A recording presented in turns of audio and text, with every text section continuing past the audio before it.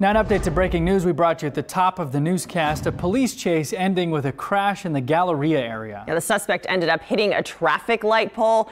Channel 2's Jake Reiner is live at the scene on Richmond Avenue and Rice Boulevard. Jake, what can you tell us?